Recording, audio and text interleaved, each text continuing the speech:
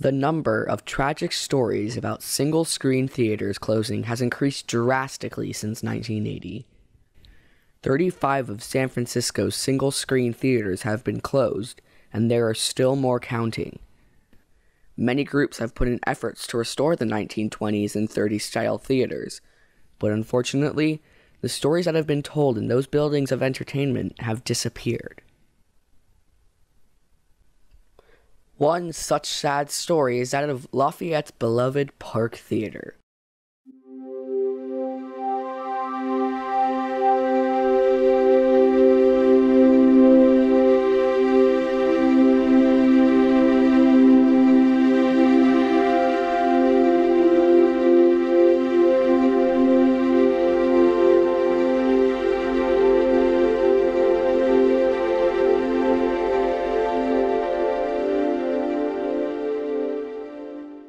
Built in 1941, the Park Theater had been a popular attraction for local residents.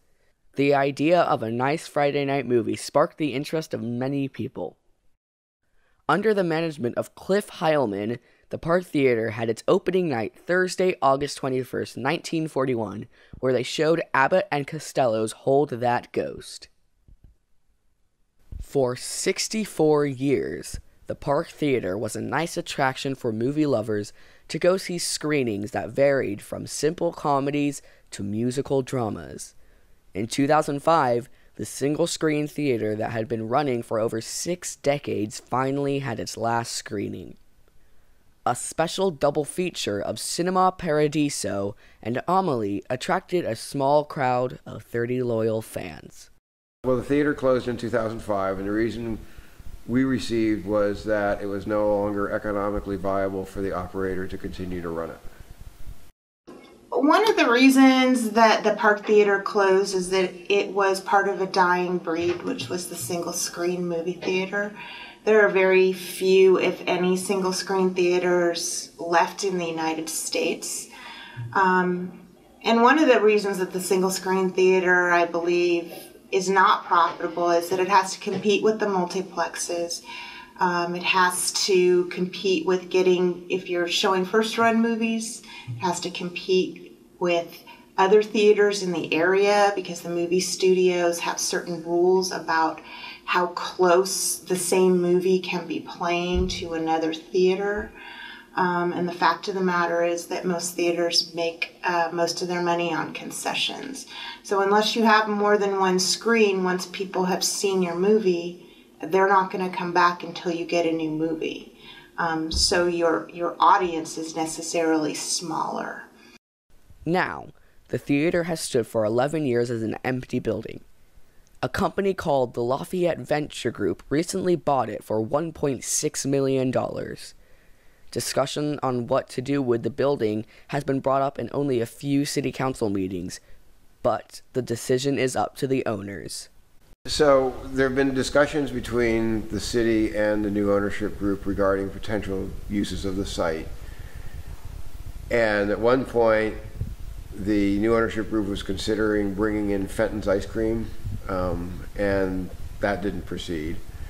At another point, they were having a discussion with us about retaining the facade of the theater and then rebuilding the building, putting in a restaurant, some office space, maybe a small number of housing units.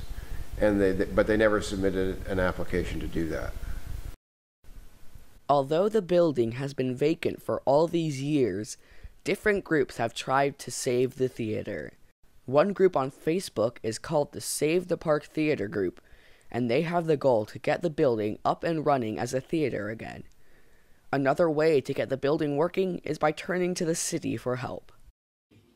So even though the theater is currently privately owned, there are some options for the city to get involved. In other cities, they've been successful in public-private partnerships where the city can partner with a private developer or other private groups to provide certain support to make the venue more profitable. It could be partnering with a fundraising group to raise funds to maintain the building or to put on a particular number of shows a year, because empty buildings do absolutely nothing for the rhythm of your city, which is important. If you could get an entertainment venue there, for example, or something that attracts people to your community, it creates a vibrancy in your city that's important. And so that's one of the reasons that the city could get involved.